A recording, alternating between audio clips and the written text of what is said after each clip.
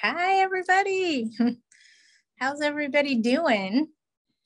Just getting you all logged in here, letting you all in the room. Hello, hello. I feel like I'm a little too tall, so let me adjust that. Don't laugh at me. It's probably going to do something weird. There we go. Now I feel like, hi. I have questions I want to ask you guys. So I'm going to be very honest with you. I'm teaching a class at AGLA on Tuesday called Understanding the Legal Terms That Your Attorney Uses. So I just had a question for you guys. If you could think of any legal terms your attorney uses that you aren't too sure the meaning of, let me know, because help me help you. I want to make sure that I'm giving good, solid information in the class that I'm teaching on Tuesday. So I know that a lot of times our attorneys use terms that we don't understand. And they do that a lot, let's be honest. So I just want to make sure that I'm covering those terms and making sure that you guys are getting what you need out of the class.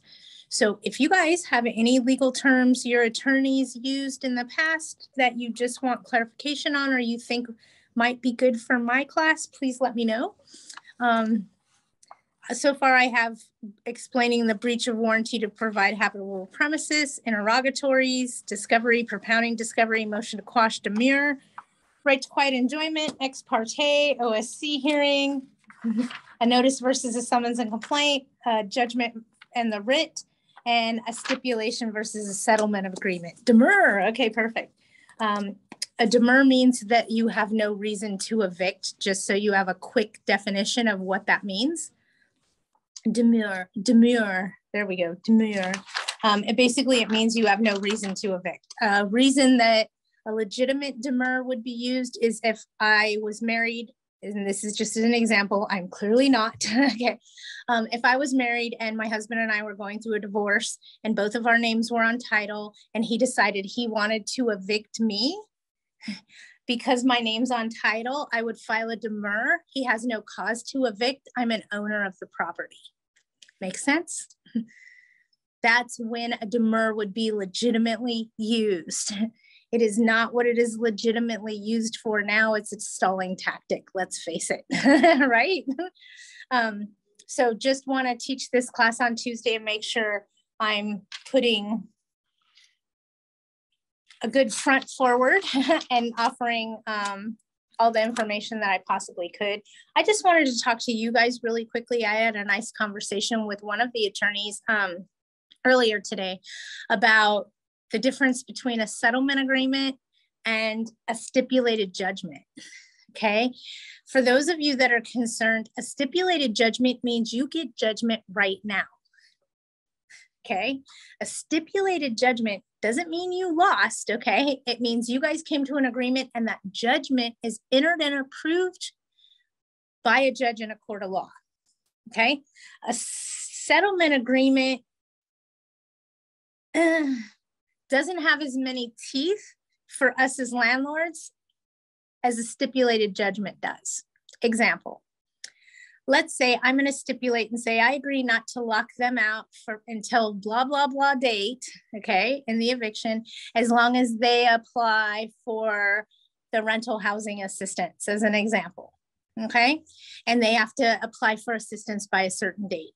If we have a stipulated judgment in place and the tenant does not comply by applying for the rental assistance by a certain date, we can actually submit a deck of non-compliance to the courts.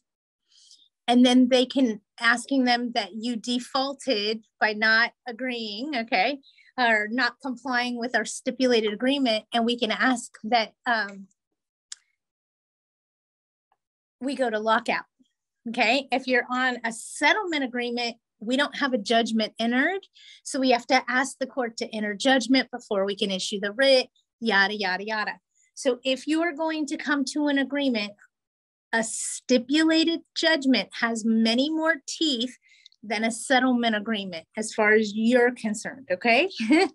So just trying to give you guys a head up, a stipulated judgment helps you. It doesn't hinder you, okay? Just trying to make sure you guys all understand what a stipulated judgment is. Okay, what do you guys want to talk about today? Or are there any other terms you think that I need to go over in this class on Tuesday? Let me know, because I'm trying to cover as much as I can and educate you guys as much as I can. Affidavit and lis pendens. Okay, those are good ones. I will add those. Lis pendens means that there's a lawsuit standing. I'm writing this down. And lis pendens. Lis pendens just means that there's a lawsuit pending.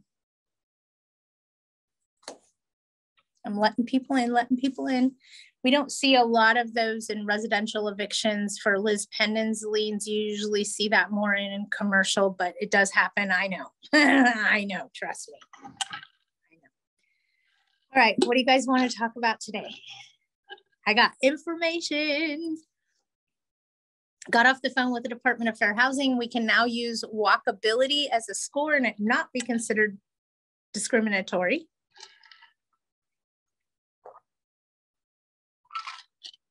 Just don't use the word walking distance. That is discriminatory. Walkability score is not. Got it? Walkability is not discriminatory. It's actually the name of a business. Oh, you threw all kinds of stuff in there for me. Trustee's deed, grant deed, quitclaim deed. I got you. It's more like real estate stuff, but I get it. I can do that. Yeah. How's everybody doing? Lots of stuff I could tell you. Here we go. For the most part, counties other than LA should go back to business as normal starting April Fool's Day. We have extensions in place in LA County, specifically at this time. They extended tenant protections to the end of the year. AGLA, along with a few other apartment associations, are trying desperately to sue the County of Los Angeles for this extension since COVID just pretty much fell off the face of the earth overnight. Welcome to war, right? COVID does not seem to be a threat anymore. We just have a lot of people that are still trying to hold on to those coattails because it's gone. Okay, it vanished. It disappeared. You gave AGLA lawyers a statement yesterday. Spot on, and thank you for that. That really does help you guys when they get involved in these lawsuits.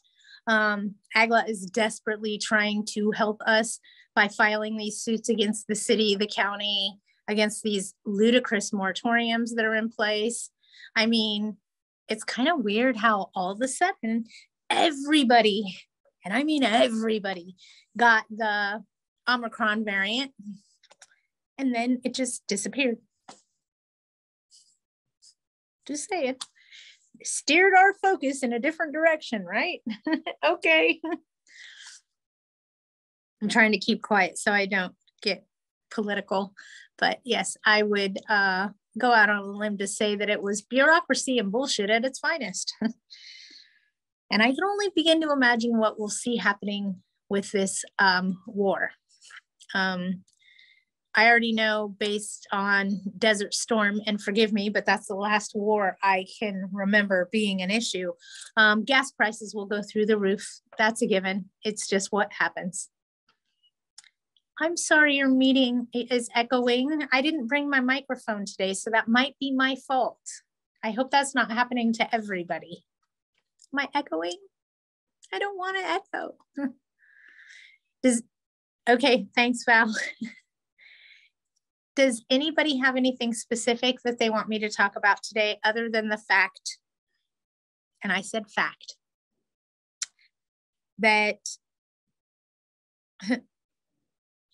less than 30 days from now, we should go back to business as normal in every county in Southern California, except for LA. April Fool's Day is the first time you can serve a notice to terminate tenancy without cause and it not be affiliated with COVID. Okay, I'll let you back in, Nick, I promise. You guys, should we let him back in? I'm just kidding. I'm just kidding. I'm feisty today. Watch out. I missed the AGLA webinar with Housing is Key. Did you attend? No, I missed it too. Did anybody catch that Housing is Key webinar with AGLA on the 28th? I did not catch it. You did catch it, Arlene. What did you learn? Because I learned something just a few days ago I want to share with everybody. But if you want to tell us what you learned, we would all be greatly appreciative. I can tell you guys this. If you have an application pending with housing, oh, there's a replay online. Thank you, Arlene. I could tell you this. If you have an application with housing, here's what I could tell you, okay? Go in there every month and add the new months. I have landlords that applied way back in August and September, and they didn't go in and add October, November, December, January, February, March. So they finally got paid for 2 months. September and October, whatever 2 months they applied. They didn't go back in and readjust every month, adding in all the current months. So if you have an open case right now, just hear me out.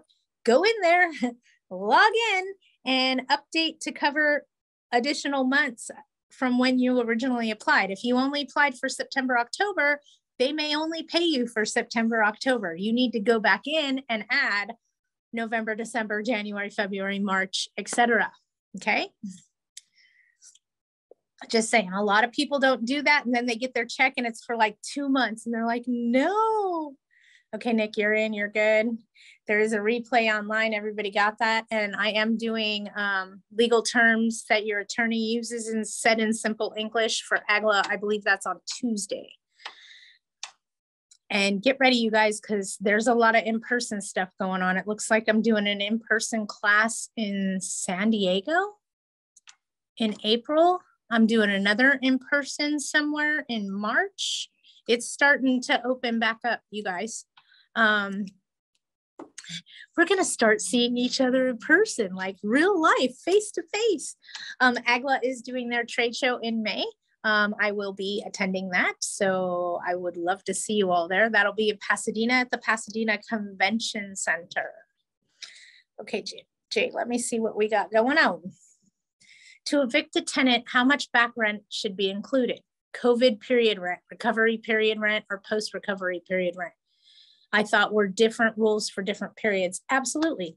Do you want my opinion? Because I can't give you my advice. I'm not an attorney. Remember that. If I was going to evict right now for monies owed during the COVID pandemic, I would do it based on the 3 days. So that would be October, November, December, January, February, March. Okay. The reality is a lot of courts are not issuing money judgments, especially in LA, for rents owed during the COVID pandemic. They're issuing judgments for possession only. That being said, why waste the time getting all those documents in order and giving them all this ammo they can argue? Because if you mess up just one place, that's a problem. So keep it simple. That's what my daddy always said. So I just use the 3 day for the protected period, which is currently in place. And I just asked for rents most currently and go after that back rent where we're allowed to in small claims court. Okay. I wouldn't be asking for all that rent in an eviction matter. If we're dealing outside of LA County, come April Fool's Day, if the rent is due on your contract on the 1st of April, the 2nd of April is the first time that it would be considered delinquent. So you could serve a regular 3 day notice outside of LA County on April 2nd, and then start eviction within 4 days later. Okay, so back to business as normal starting April Fool's Day outside of LA County. Inside LA County, they have tenant protections until the last day of this year. Someone is calling me. I am trying to hang up on them, you guys. How much should be included for the COVID rent period, recovery period? Okay, I hope I just explained that. So an eviction is not a place to go for the money that's owed to you. Okay, that's a false perception. Eviction is for possession, period, end of report. A money judgment, we used to be able to include in an eviction matter prior to COVID, and we'd get 2 for the price of 1. In other words, we'd get a money judgment and a possession judgment in eviction court. Because of COVID, we're only seeing possession judgments, and you're having to go to small claims court to fight for the money. So why bring all that forward and put it in the judge's face if we're not going to get it anyway and we have to go to small claims? It just makes more sense just to do it on the most recent months and go after them in small claims court for the money judgment for all the money that's owed when the time arises. I saw you say something, Val. I'm trying to go back. One tenant was mad that I charged her late fees while she was waiting for housing funds, which she received, but I charged December through February late fees. I'm sure she is glad, but angry I took over $300 in late fee. Kern County, of course, sorry. Yes, starting October 1st outside of LA County, you can ask for late fees, October 1st of last year. My tenant will be protected until June 30th of 2023. Isn't it disgusting? And then I have all kinds of questions. Okay, so LA County, you increased tenant protections, but are you increasing the funds available to landlords? Because I've heard no talk of that. That's something to think about. And all I could say is go AGLA, go. And not just AGLA, everybody that's suing the county, go, go, go, because this doesn't make sense. Okay? If the money ends on March 31st and there will be no more funding, how are they extending tenant protections and not allowing us to evict for rent?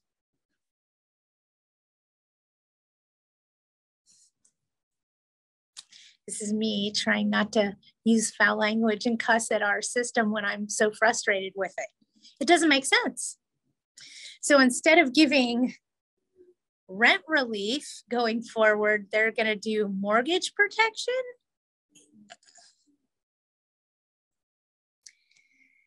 I know. They are not forgiving property taxes. They are not. They're not forgiving property taxes for us as landlords. You guys don't get me started. It could get bad. I'm actually already starting to work on my talk for the trade show in March or in May of what I'm going to say. And they raised property tax. Yes, they did. Yes, they did. And they're still allowing people to come in this country, and it's utilizing our resources. And there's a war going on that we're probably going to put a toe in the pond because, come on, let's face it, that's what we do. Yes, and I'm pretty sure that Brandon is right where he wants to be, right? Getting us in the middle of the shit show, if you will. I will say this, from what I've seen, and mind you, I don't actively watch the news. What I've seen of the Ukraine citizens standing up to what's happening to them, go, go, go. I mean, there's been stories of women feeding hungry soldiers laxatives and lighting their houses on fire to burn them up while they're all in there using our bathroom. I mean, there's been some interesting stories. A little old lady told a Russian soldier, here's some sunflower seeds, put them in your pocket so that when you die, you know, flowers grow. I mean, go Ukrainians, because I tell you, if that was happening in our country right now and we were watching apartment buildings get bombed and children screaming, I can only begin to imagine what they're going through, number one. Number two, it just makes my heart ache. It's not, don't get me going. Don't get me going. It would be bad. Deep breath, Patty. Focus. Challenges that I see for us in this upcoming year. And yes, I just diverted tremendously. Left turn. Sorry, you guys. You all know that I will say what everybody wants to say and we can't say. And I don't know, Val, I tend to make left turns when everybody else is making right ones. I don't want to go the same direction everybody else goes. I want to go the other way and see what's on that road. So I'm a left turn maker, not a right turn maker. I'm just kidding. I am extremely frustrated with what's going on, not only in our country, but in our world. You know, society has really done a number on us. With legislations and restrictions, and it's going to get quite challenging now that we're in a position where we don't have easy access to a bunch of raw crude oil. I believe our pipeline project was shut down. I can anticipate that gas is going to go up tremendously. Somebody made mention to me, don't be surprised if it goes up to $10 a gallon. And my thought is, don't be surprised if half of the state of California starts walking.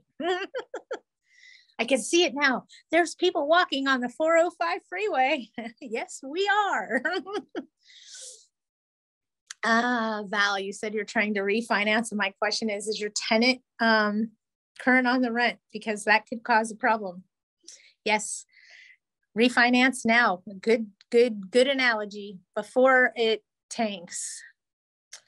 I'm going to read what you said, Melanie. Hang on. I think we all feel the same frustration and we want to curse and swear and kill the effers. Yes, we do.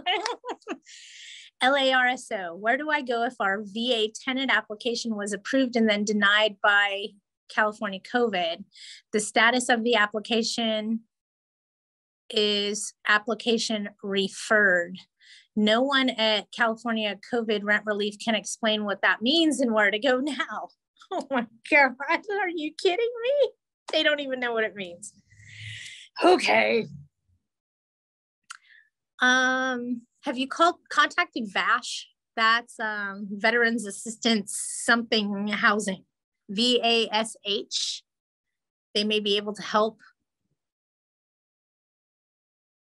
I was hoping to have that question on the webinar, and finally the tenant is not communicating us. Luckily, he moved out.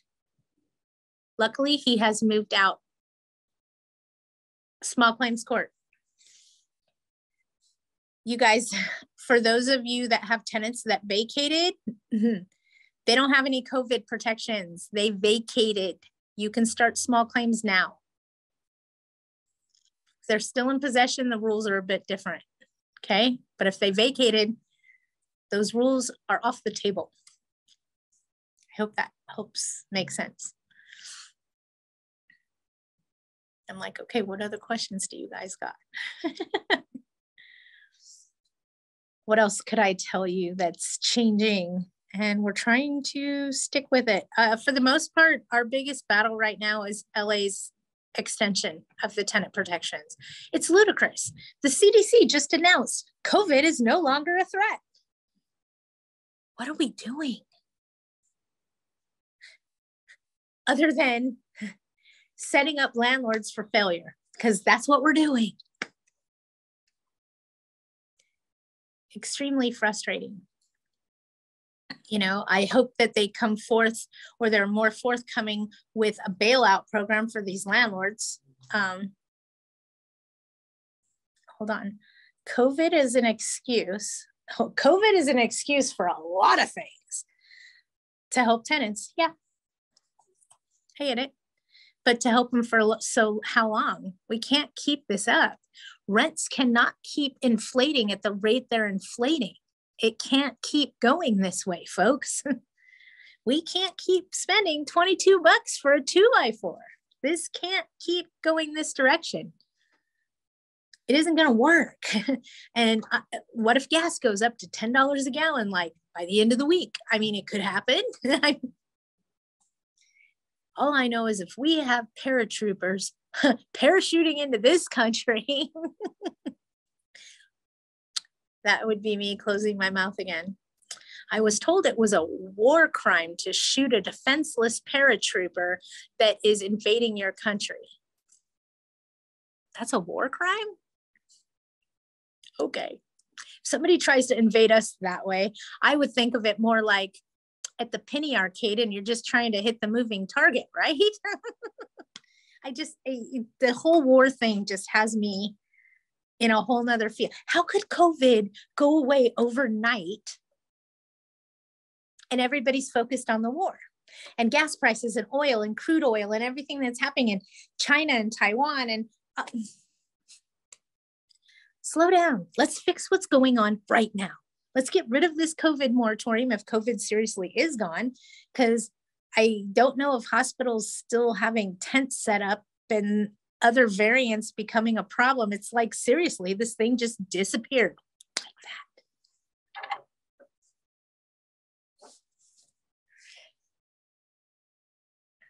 I know I want to say so much, you guys, but I'm really trying to keep myself together. I never, ever. Yep.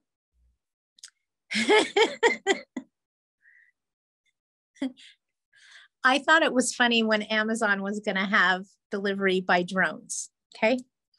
Because my kids said, oh, look, Mom, skeet shooting with prizes. And I thought, oh, okay. No. It's not skeet shooting with prizes. We can't do that.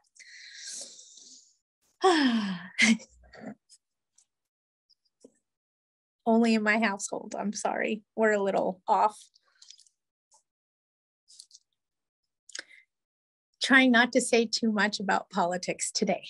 I think we're all extremely frustrated and a little bit, I'm feeling let down by our government. And I'm going to be honest with you guys. I always felt I was always proud to be an American. You know, hey, I'm an American. I'm proud to be an American. I pay my taxes. You know, I do my. And now I'm like, what were we thinking? Flatten the curve for 2 weeks turned into 2 years of hell. I mean, we have owners now that are in the midst of foreclosure and have no relief from rental assistance or anything else and can't get the tenant out. I mean, it's very frustrating. I almost want to say it's like we've been at war with ourselves for the last 2 years. It hasn't been fair. Trials aren't speedy. Whether or not they're fair is yet to be determined, but they're sure not speedy. We've lost our right to a speedy trial.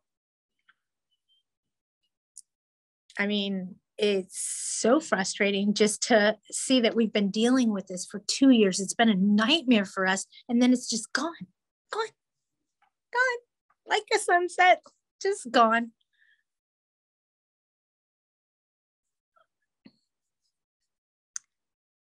I will say that this pandemic has been eye-opening.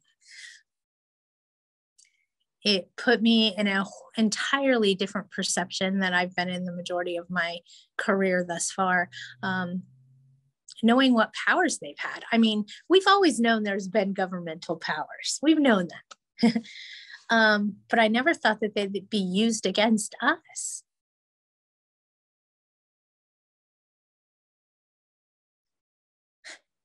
And some of us, a lady told me the other day, and I told her I was going to steal this. She goes, yeah, you're right.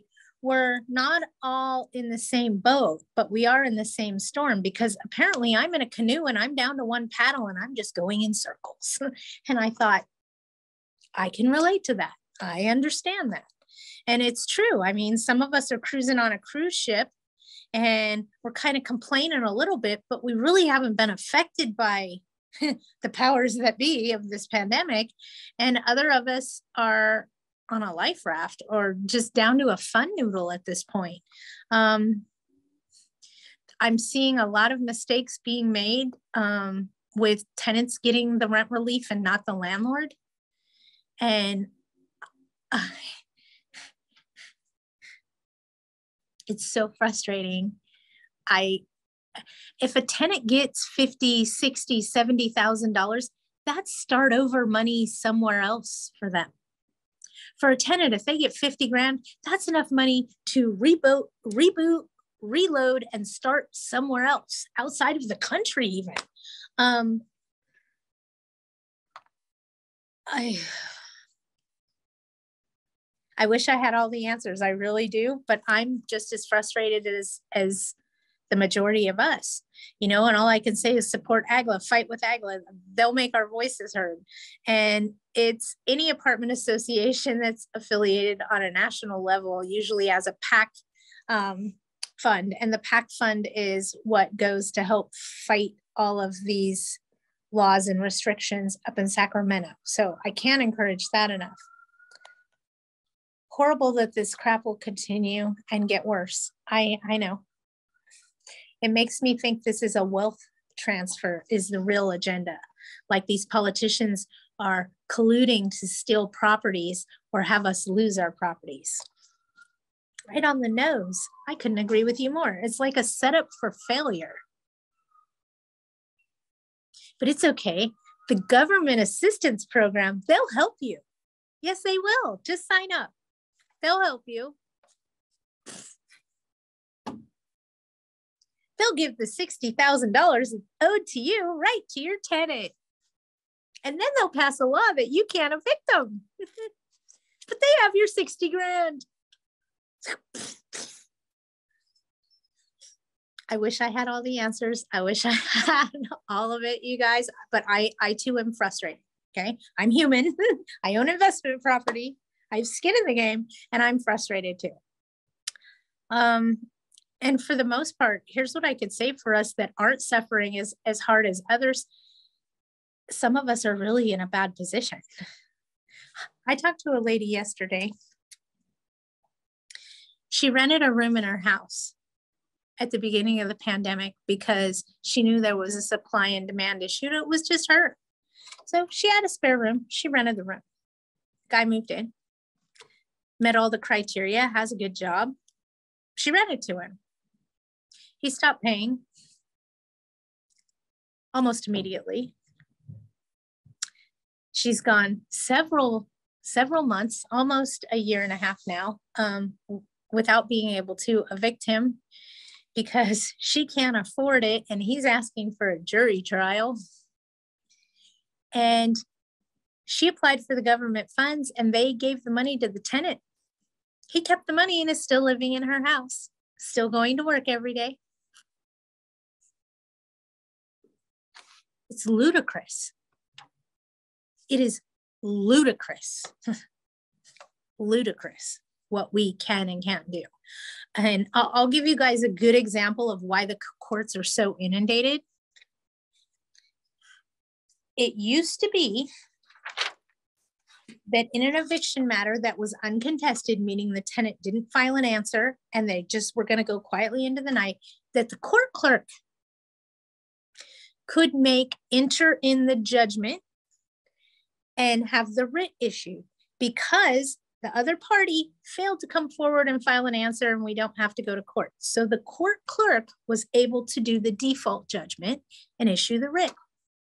Because of COVID, the courts have changed their process and procedure. Clerks are no longer allowed to issue judgments. They have to be given to the judge, and the judge has to go through, make sure everything's in order, and then sign off on them. So that's causing a delay. We used to be able to submit the judgment and the request for the writ of possession at the same time. Now, because of COVID, we have to wait for judgment to be entered and then turn around and submit for the writ of possession. Otherwise, they'll just deny it and send it all back and say, you can't get a writ, you don't have a judgment yet. So by the court making these few little changes has caused a huge backup for all of us. Not to mention that they threw in that their application status, if you're evicting for non-payment of rent, needs to be entered before you can issue judgment and has to be one of 4 items of denied, non-responsive, inactive, or funds exhausted. That's the 4 things that we need at a law firm in order to get the judge to issue that writ of possession and the judgment on your behalf. We have to prove what your application status is.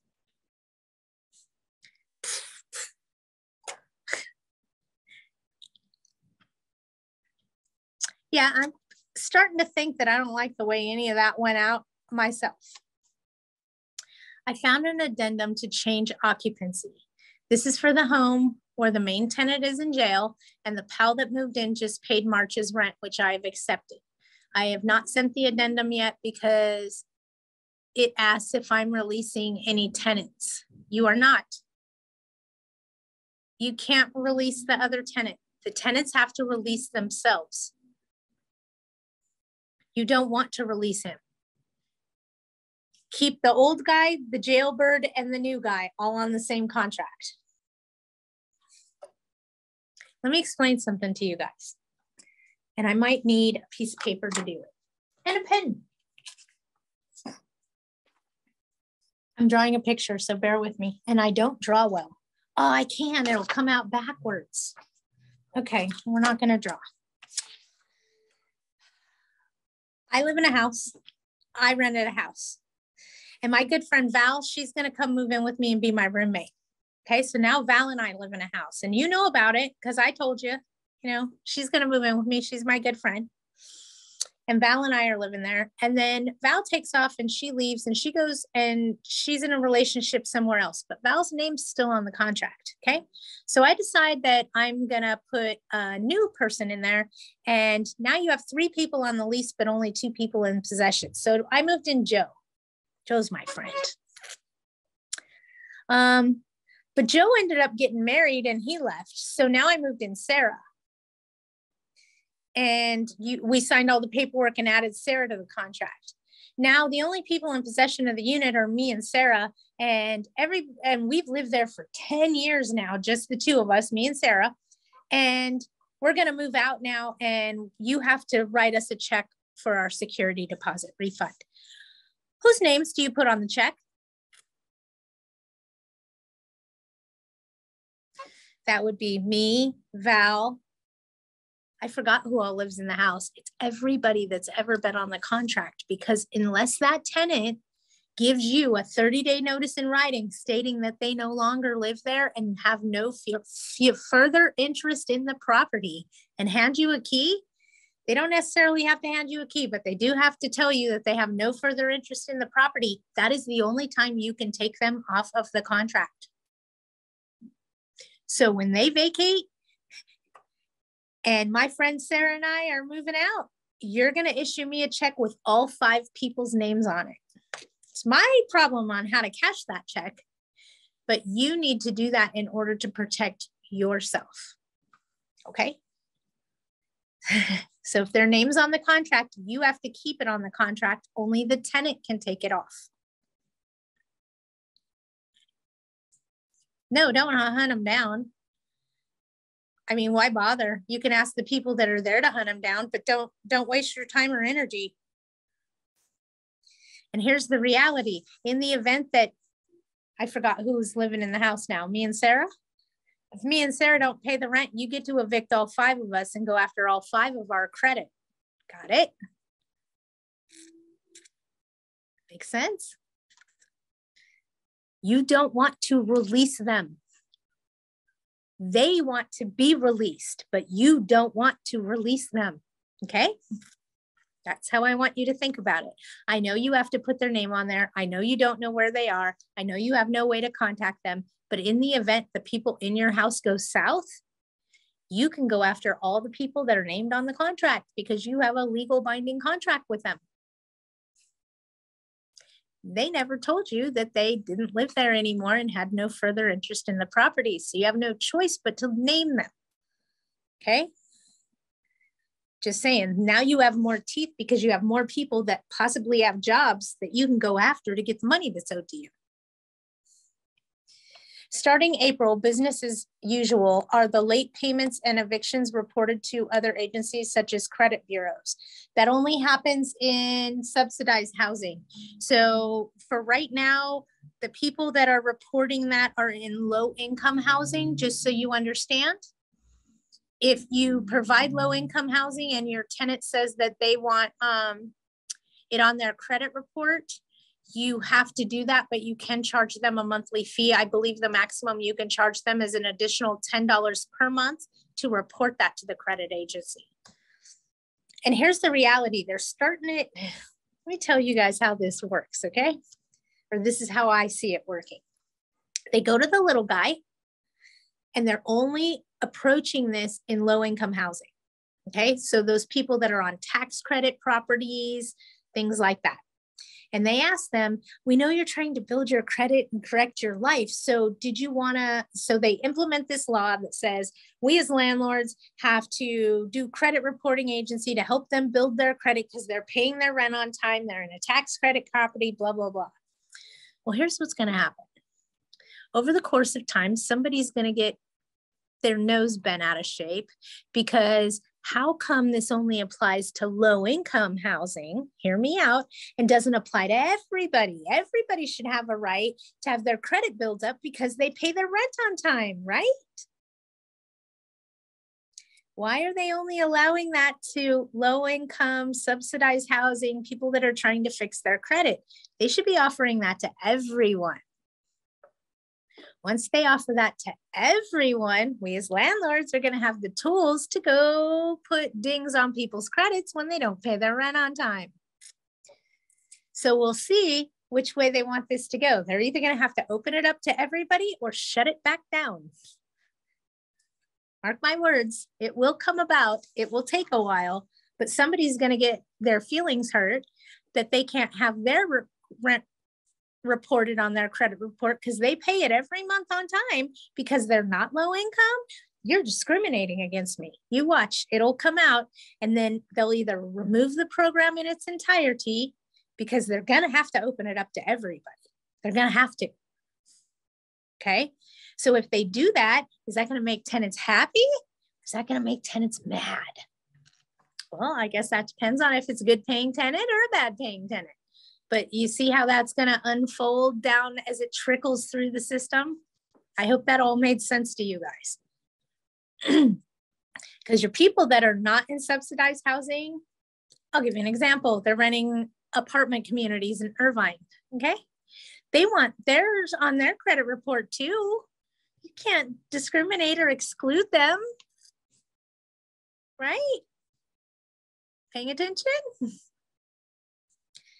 So they'll either remove the program and totally, or they'll open it up to everybody. And if they open it up to everybody and we as landlords can go put late rent payments and evictions back on credit reports, hit the easy button. Because we would have that capability, chances of that happening are not very high. They'll most likely shut it down. As soon as somebody that's not allowed to do that realizes that they're not allowed to do that, they're going to scream, you're discriminating against me, or you're giving them special privileges because they're low income, which is also discriminatory.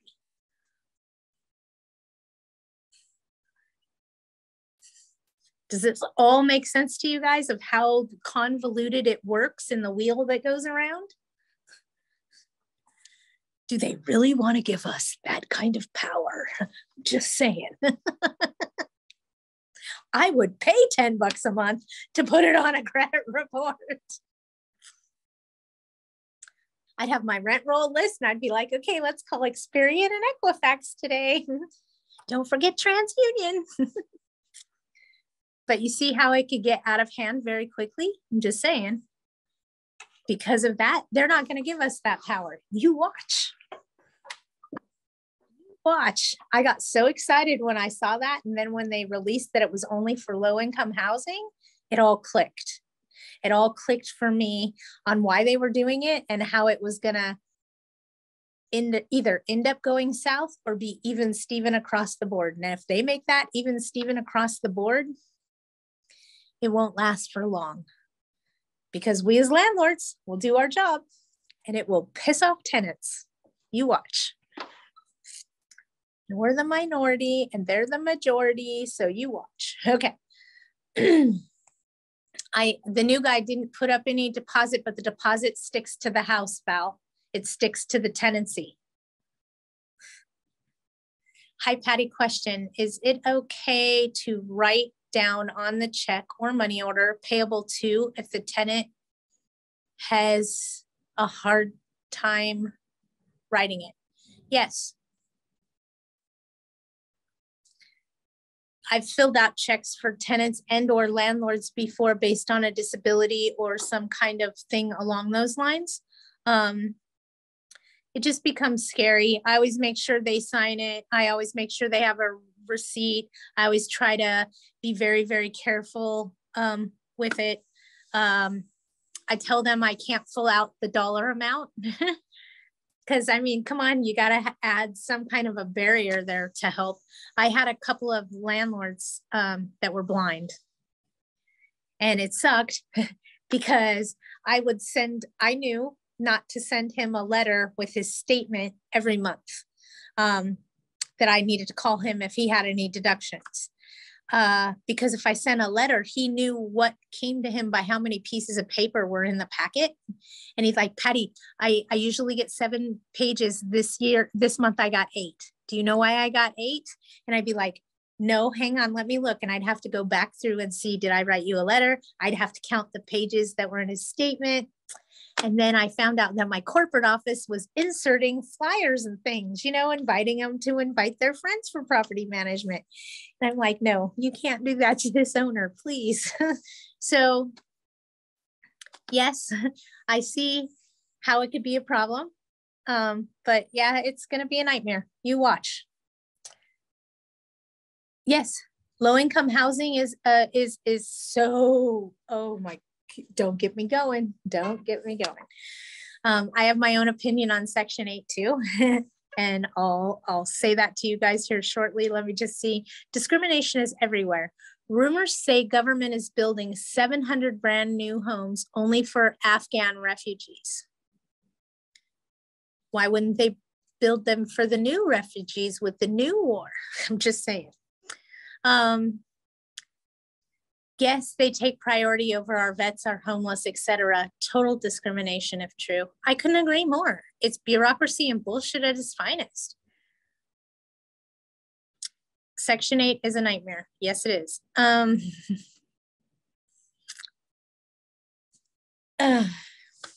Here's some things I can do to help you guys when dealing with Section 8 housing, okay?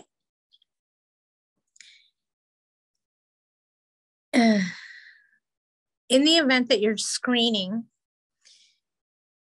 as the landlord and them as the applicant, you have a right to call their Section 8 worker and ask to see what's in their case file.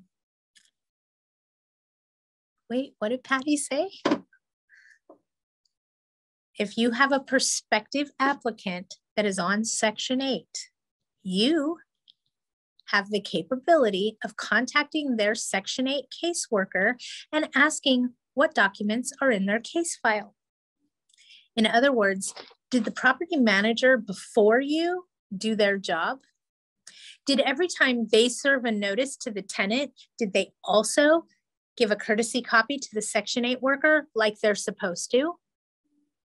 Because in the event the landlord in front of you did their job, that file could be this thick, full of 3-day curable breach of covenants, non-payment of rent notices, God knows what. But if you don't ask, you'll never know.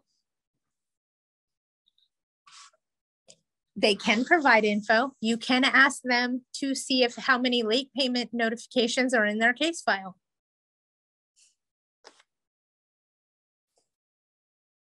They don't get special privileges just because they're on Section 8.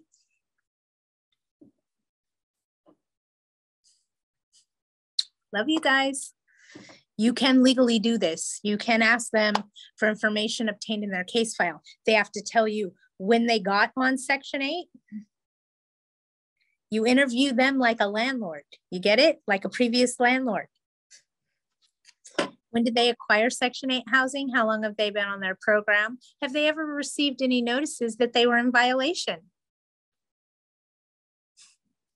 Do you have any noise complaint violations in their file?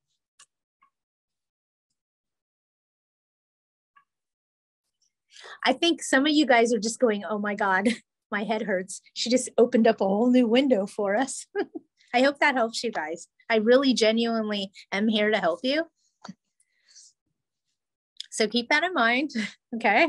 You do have a right to contact their worker and ask them what's in their case file. You can't just say, show me everything that's in their case file, but you can ask questions like, did they have any noise complaints? Did they have any non-payment of rent notices that were served?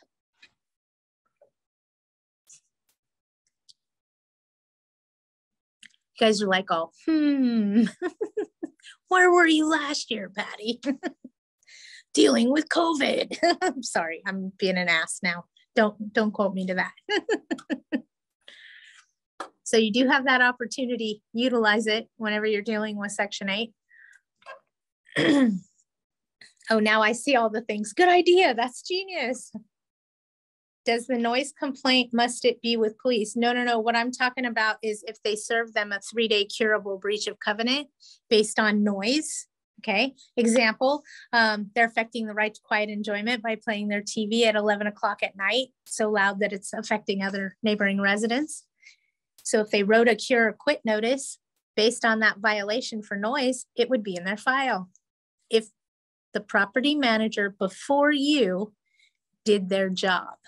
It all is based on if the property manager before you did their job. So keep that into consideration. Everybody that manages investment property doesn't manage it the same way that you do. So they might not have notified Section 8 every time they served a notice. Hell, they might not have served a notice. They might have wrote a little nasty note. Who knows? But you do have the opportunity to ask what kind of information is in that file. Did they receive their security deposit back in its entirety from their previous residence? That manager is not going to be able to answer that question because they aren't given that type of information. A disposition of security deposit usually doesn't go to Section 8 also. But it's a good question to ask. Sometimes you might get a new Section 8 worker that doesn't know what they can and can't say. And then remember, you guys, do not disclose any information for a tenant that vacated during the pandemic period. Remember, if it happened during COVID, it's nobody's business. So if someone's inquiring, hey, did this tenant pay? You zip it. We don't discuss what happened during the COVID pandemic period. Did you have any other questions for me? Be very careful not to tell a new landlord asking about a tenant what happened during COVID in the property, because you cannot tell them they got the government money and didn't pay me. If they were affected, they're protected. So you can't talk about what happened from March 1st of 2020 to the last day of this month. And in LA County, you can't talk about what happens until the end of the year after that. Okay. So remember that. Don't disclose anything that happened during the pandemic period. And you can tell them that verbatim. I'm sorry, I don't discuss things that happened during the COVID pandemic. Did you have any other questions for me? Because you can't disclose what happened during the pandemic. If they didn't pay the rent, if you had to evict them, if you had to apply for government funds, you can't discuss any of what happened during COVID with another landlord that's inquiring. You cannot. Don't do it. It's considered retaliatory. Just don't. It's a bad idea.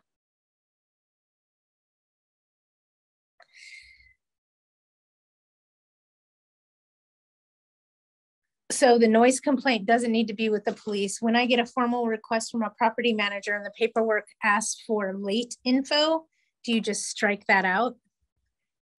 When I get a formal request from a property manager and the paperwork asks for late info, do I just strike that out? No. First and foremost, I never answer those in writing. Because if you give a wrong answer, you did it in writing. I know what you're talking about. It's for a reference from a previous tenant and they send you that little thing to fill out. I never fill that out. I always call them. Everybody got that? Don't fill that out. Call them. If you fill that out, you put bad information, wrong information, whatever in writing. That's bad. You don't want to do that. Phone call, not in writing. Could be considered hearsay. But I always answer on the phone. I don't ever answer in writing. If you get asked the question, would you rent to them again? The key answer there is if they qualified. Because the reality is you have to rent to anybody if they qualify. You can't discriminate. So that's the answer to that.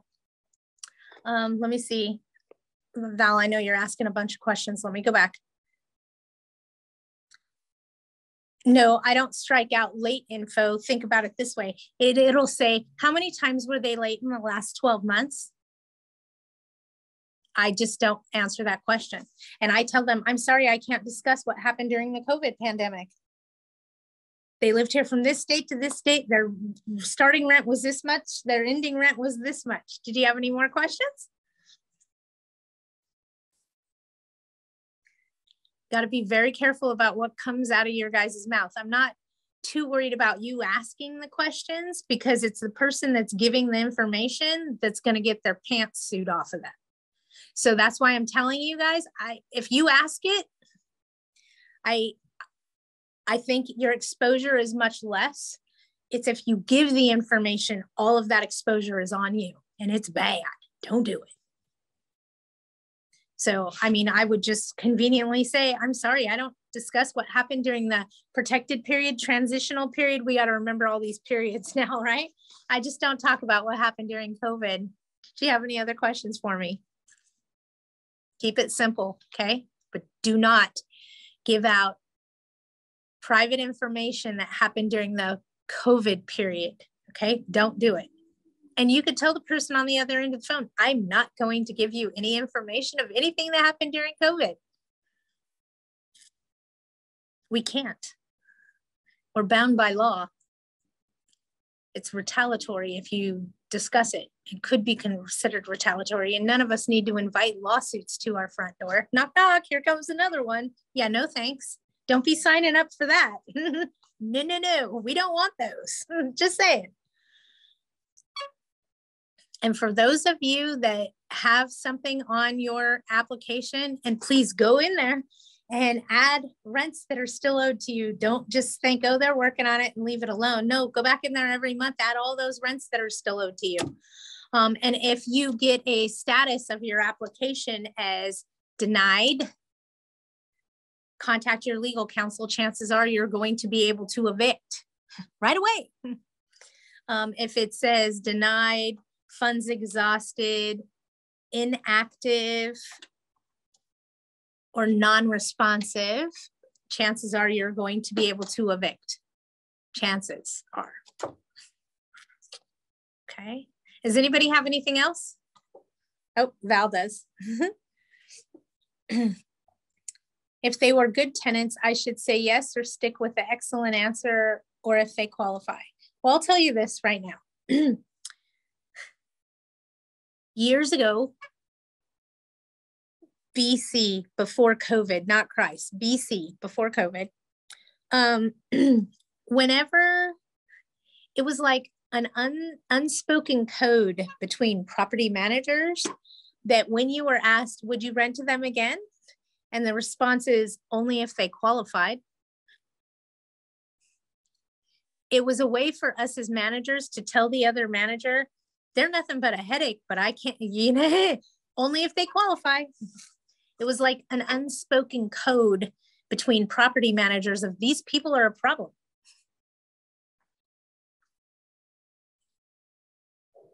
So keep that in mind, okay? Most independent landlords aren't aware of only if they qualified, okay? So if a property manager tells you that, yes, Val, exactly. It's kind of like, bless their little heart. Same concept, only if they qualified. So if you have a professional property manager telling you only if they qualify, you might want to look into that a little bit deeper, okay? Because they're not going to tell you. They can't tell you. But it's kind of us telling each other, watch out. Looks good on paper, not so good in person.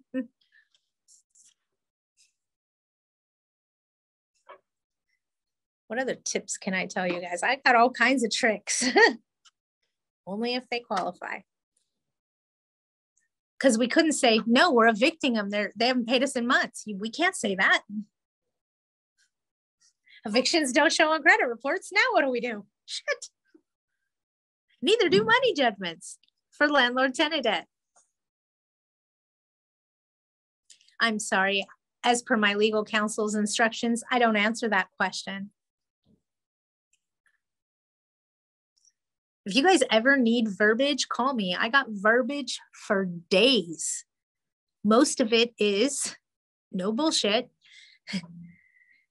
You're not speaking in absolutes. No joke. I'm serious. No absolutes. And it just flows. I mean, once you've been involved in the industry so long and you know all the weird stuff that gets thrown at you, tenants will twist around something and throw it at you in a different direction. And I'll be honest with you, it's not just tenants, folks. For those of us that professionally manage property, a landlord on a mission can also twist you up and tie you up. Trust me, just with the verbiage. I remember getting off the phone one day with I don't remember if it was a landlord or a tenant. And at this point, honestly, it don't matter. I had to call the attorney to say, well, I didn't call the attorney. I just called a coworker.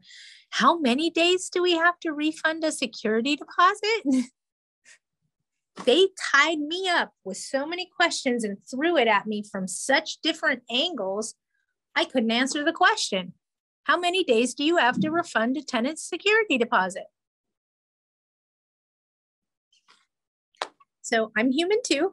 It happens to me too. So now I've just learned to use my fogging techniques and not speak in absolutes to a level that's just, it's automatic. It just flows right out of my mouth all day long. It's weird. So if you guys need verbiage, ask me. I usually have a whole arsenal of it.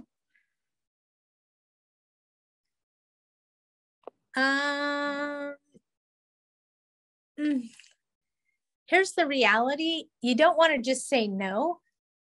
You don't want them to say that you discriminated against them or that you didn't do whatever they're asking, okay? So I would say, I'd be more than happy to answer your questions, but I can only give you limited information. Oh, why is that? It's our company policy. I can tell you, yes, they lived at the property. I can tell you the rents that they paid. Anything else would be considered a personal opinion, and we're not allowed to give that. Again, if you guys want verbiage to get away from this stuff or around it, I got it for days.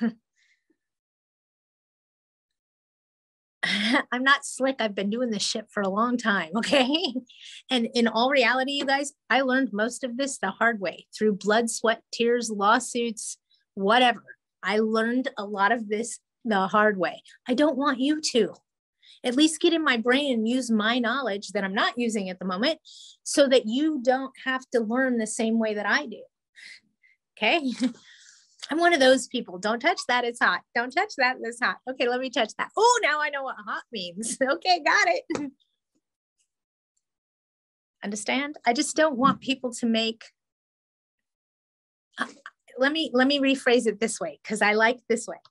I will answer 100 questions for you every day if I have to, but I don't want to deal with one problem that's so stupid because you didn't ask me the question. I'd rather answer the question than deal with a stupid problem.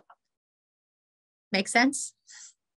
And I will. You ask Val, you ask anybody out there, I will answer your questions all day long. All day long. I might tell you, okay, that one's $1 because everybody has their thing. If I had $1 for every time and we all have our thing of whatever that is, mine is, excuse me, one more question. So I always say, that'll be $1. That'll be $1 because that's my thing. One more question. Okay, you guys, I'm in.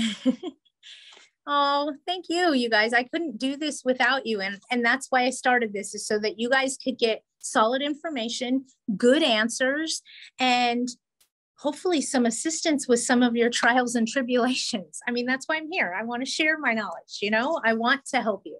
So you guys reach out to me, contact me if you need to. I'm going to go ahead and end this for today unless anybody has anything else, because this girl needs to go eat some lunch. You guys have a wonderful week. Tuesday, I'll be doing the AGLA class on terminology that your attorney uses in simple English, if you guys need that. And we'll be back with Wednesday with Widget on Wednesday next week, in case you guys have anything else that arises. Pray for lawsuits. I don't want any lawsuits. Well, yeah, we do. We want AGLA's lawsuit. We want them to annihilate the County of LA's current moratorium or COVID extensions, whatever you want to call it. I wish they would, and I'm going to be extremely honest with you. I'll be shocked if they can get anything to come to a head before the end of the year. Think about it this way. I know AGLA's suing them. Go AGLA. But now they're in the court system, and we all know that. Who knows how long that's going to take? Who knows? We lost our right to a speedy trial. Thank you guys. And I appreciate all of you. If you guys need me, you know how to hunt me down. I'm here for you. And I will see you next week. All right. Bye, guys.